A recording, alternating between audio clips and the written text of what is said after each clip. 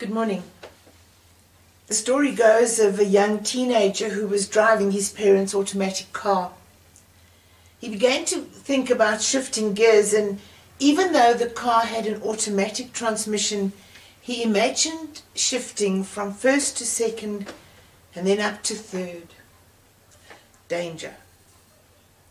With the radio turned quite loud, he reached down and put his hand on the gear shift and gave a quick pull, and instead of going to the next gear, his hand slipped and he accidentally put the car in reverse.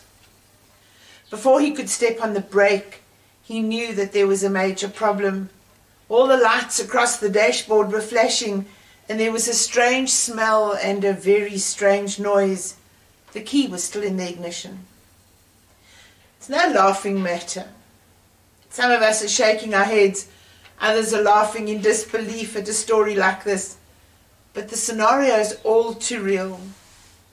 Traveling through life, there are many who give God a second thought. Sometimes our lives are so focused on achieving things that we believe will give us a sense of self-importance, status and recognition. We feel as though we're moving forward until we decide to move up a gear and find ourselves in reverse. Sometimes we cannot go through a day without fighting thoughts of failure. Before I go any further, let me categorically state that God knows your greatest need. He knows your disappointments. He knows the frustration that could be headed our way if we fail to focus our hearts on Him. Isaiah 58 verse 11 is so powerful. It says, "The Lord will continually guide you and satisfy your desire in scorched places and give strength to your bones, and you will be like a watered garden, like a spring whose water never fails." See, God knows our potential, and if we will allow Him, He will show us how to live each day in the light of His success and victory over defeat. We don't have to look far to find people who are struggling with pain or hoping to gain some sense of hope for the future. We face problems professionally and we face problems personally, and the ones at home just seem to be the worst.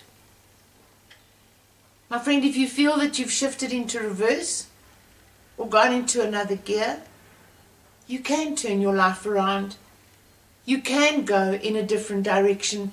You can go in another direction and begin to live again, not just exist. But you must be willing to open your heart to the leading of God and the guidance of the Holy Spirit. You must be willing to open your heart to the plans of God. This means being willing to trust God and allow Him to lead you day by day. "Good morning," a woman said as she walked up to a man sitting on the ground. The man looked up slowly. This woman was clearly accustomed to the finer things of life. Her coat was new, and she looked like she'd never missed a meal in her entire life. His first thought was that she wanted to make fun of him like so many others had done before. "Leave me alone," he growled. To his amazement, the woman continued to stand there. She was smiling, her even white teeth displayed in dazzling rows. "Are you hungry?" she asked. "No," he answered sarcastically. "I've just come from dining with the president. Now go away." The woman's smile became even broader. Suddenly, the man felt a gentle hand under his arm. "What are you doing, lady?" the man asked angrily. "I said to leave me alone." Just then a policeman came up. "Is there a problem, madam?" he asked. "No problem here, officer," the woman answered. "I'm just trying to help this man get to his feet. Will you help me?" The officer scratched his head. That's old Jack. He's been a fixture around here for a couple of years. What do you want with him? See that cafeteria over there? She asked. I'm going to get him something to eat and get him out of the cold for a while. Are you crazy, lady? The homeless man resisted. I don't want to go in there. And then he felt strong hands grab his other arm and lift him up. Let me go, officer. I didn't do anything. This is a good deal for you, Jack, the officer answered. Don't blow it. Finally, with some difficulty, the woman and the police officer got Jack into the cafeteria and sat him at a table in a remote corner. It was the middle of the morning, so most of the breakfast crowd had already left and the lunch brunch had not yet arrived. The manager strode across the cafeteria and stood by this table. What's going on here, officer? He asked. What is all this? Is man in trouble? This lady brought this man in here to be fed, the policeman answered. Not in here, the manager replied. Having a person like this in here is bad for business. Old Jack smiled his toothless grin. See, lady, I told you so. Now, if you let me go, I didn't want to come here in the first place. The woman turned to the cafeteria manager and smiled. Sir, are you familiar with Edie and Associates, the banking firm down the street? Of course I am, the manager answered impatiently. They hold their weekly meetings here in one of my banquet rooms. And you make a godly amount of money providing food at these weekly meetings? What business is that of yours? I, sir, am Penelope Edie, the president and CEO of the company. Oh.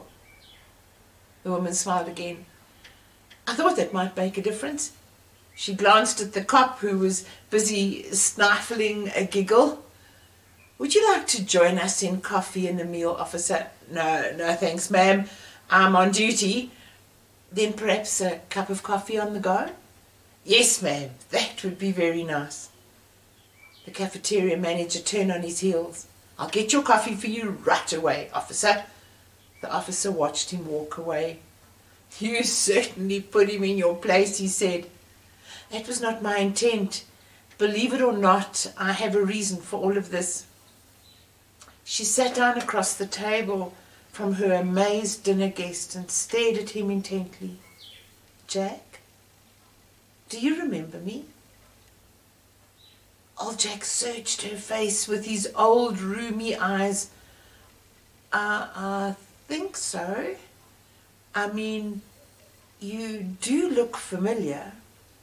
I'm a little older, perhaps, she says. Even I might have filled out a bit more than in my younger days when you worked here. And I came through that very door, cold and very hungry. Madam? The police officer said questioningly. He couldn't believe that such a magnificently turned-out woman could ever have been hungry. I was just out of college, the woman began. I'd come to the city looking for a job, but I couldn't find anything. Finally, I was down to my last few cents and had been kicked out of my apartment. I walked the streets for days. It was February, and I was cold and nearly starving. I saw this place and walked in on the off chance that I could get something to eat. Jack lit up with a smile. Now I remember, he said. I was behind the serving counter. You came up and asked me if you could work for something to eat, and I said that was against company policy. I know, the woman continued. Then you made me the biggest roast beef sandwich I've ever seen, gave me a cup of coffee, and told me to go to the corner table and enjoy it. I was afraid that you would get into trouble. Then when I looked over, I saw you put the price of my food in the cash register. I knew then that everything would be all right. So you started your own business, old Jack said.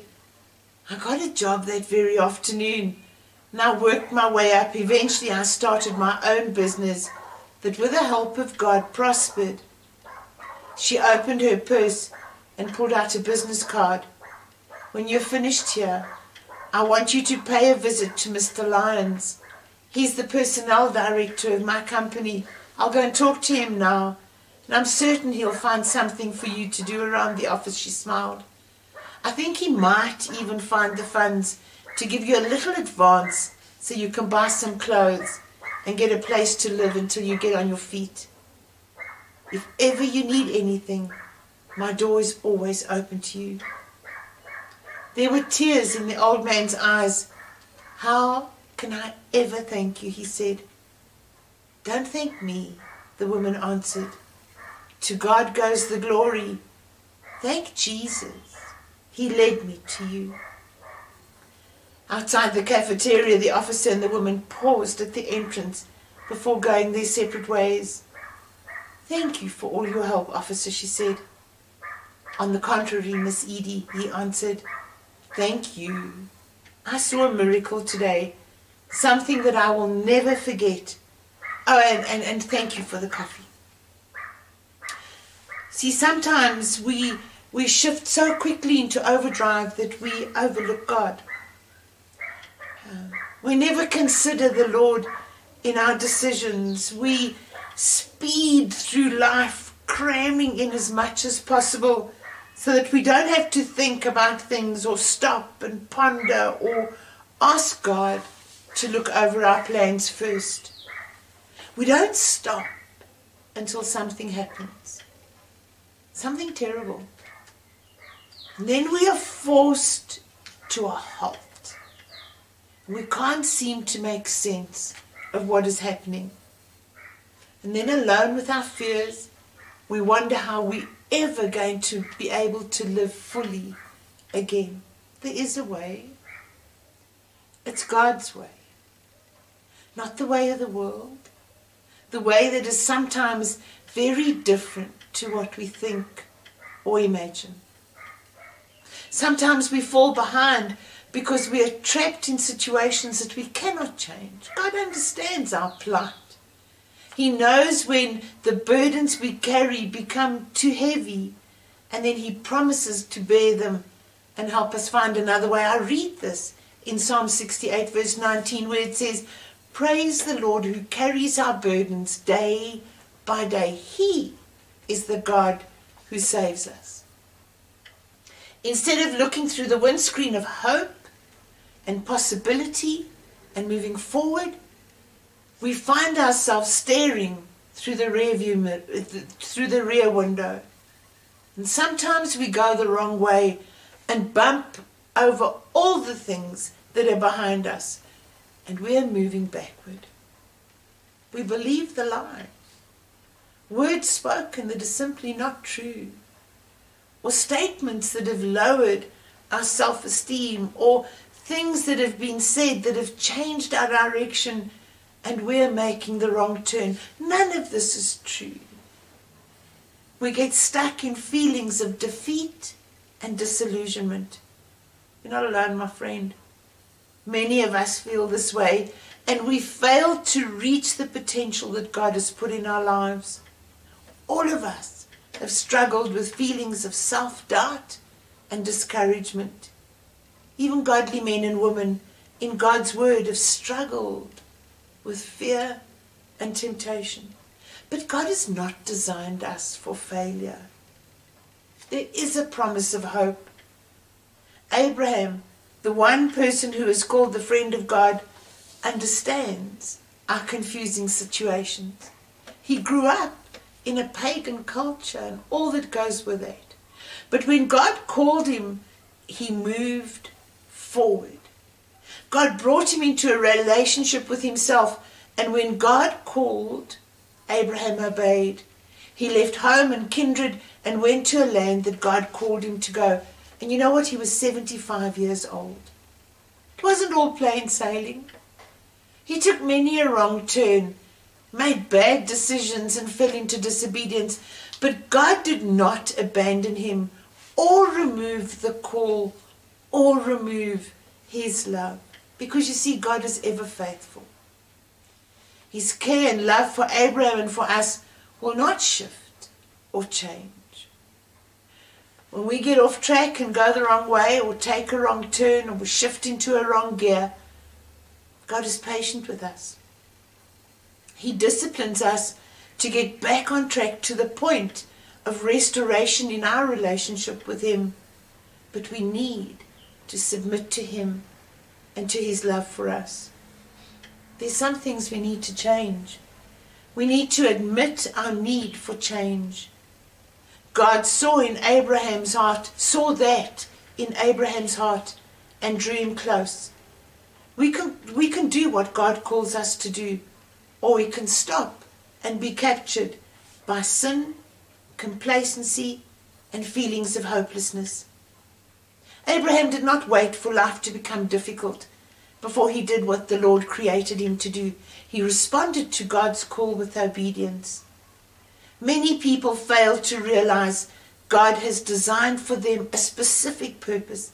He does not call everyone into ordained ministry, but He certainly calls each of us to worship Him and to live our lives for Him, reaching out to others and doing the ministry that He calls us to do, like buying a cup of coffee. God has plans and goals for each of us. He longs for us to reach them so that we can live our lives for Him. And when this happens, we gain a new sense of security and freedom and hope, unlike anything we've ever known. We shift gears, we push in the clutch, and we get out of reverse. And we begin to live our lives of faith. When we believe, cling to, and rely on God for all we need, we move from running in reverse to moving forward. We need to chase the things that have eternal value. Some years ago, a friend gave me a key ring which read, "Have a good eternity." And I pray that for you today. There's something about meeting God and hearing His voice that changed Abraham's life view. One day he was going in one direction, but after God spoke to him, he changed course as quickly as that. There's no question. He just obeyed God by faith. Many times we want all the answers before we're willing to take that step of faith and trust Him. But friends, the danger actually comes when we fail to keep our hearts open and soft and sensitive to the voice of God. This happened to me this week, and I'm so grateful that I was willing to obey and to do what God called me to do. You see, doubt erodes our faith. We need to listen to God for guidance. And the operative word here is listen, not just to hear, but to listen. When I listen, I do what is needed. We need to listen for God's voice when we read the scriptures. Psalm 32 verse 8 says, "I will instruct you and teach you in the way you should go. I will counsel you with my eye upon you." God is instructing us to listen to His word so that we gain understanding for our lives. Most of us find it really hard to listen to the voice of God because of all the noise that's going on around and inside of us.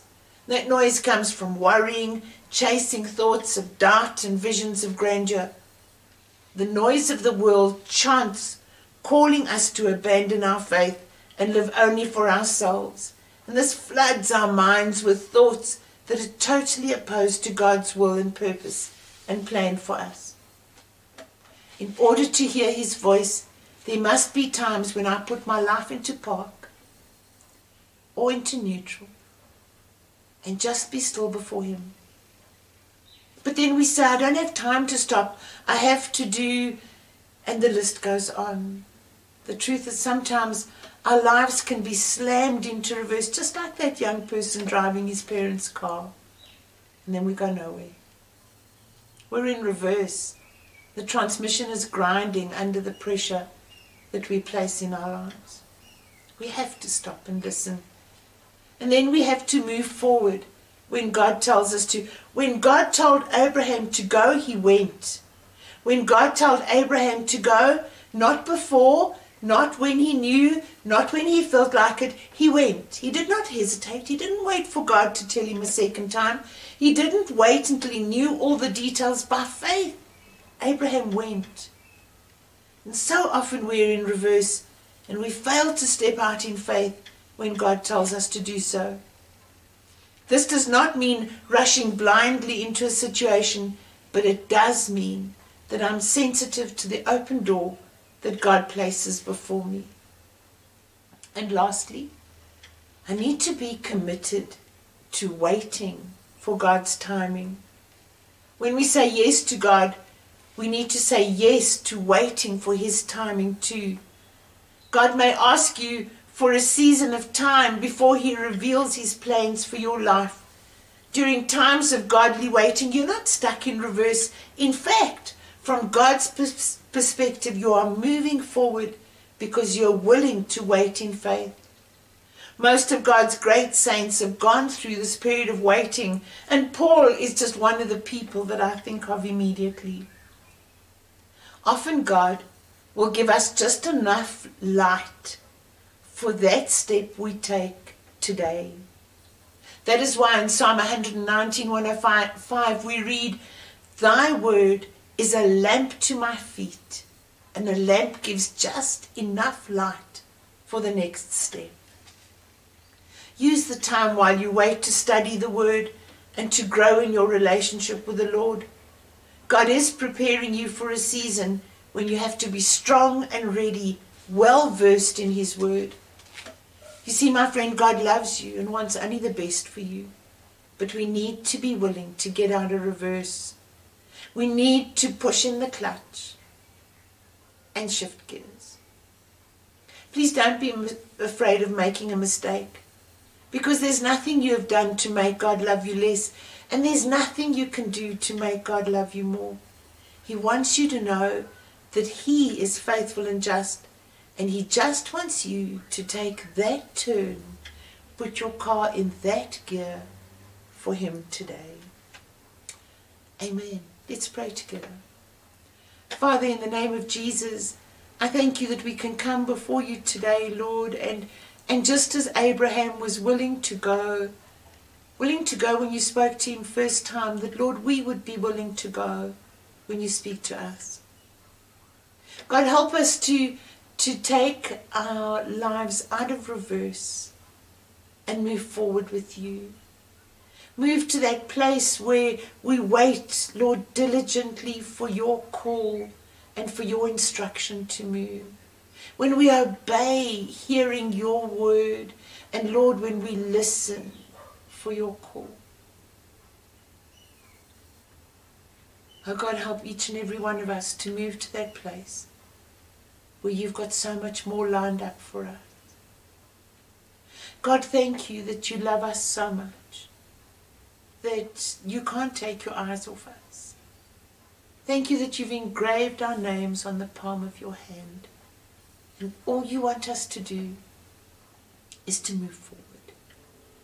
In Jesus' name, amen. And so, friends, thank you very much for joining me today in the second of the series that we're doing by Charles Stanley. Indeed, it is such a powerful series for us to go through. And so from my home to yours, I pray every blessing on you. That the Lord bless you and keep you, and the Lord make His face to shine upon you and give you His peace. In Jesus' name, amen.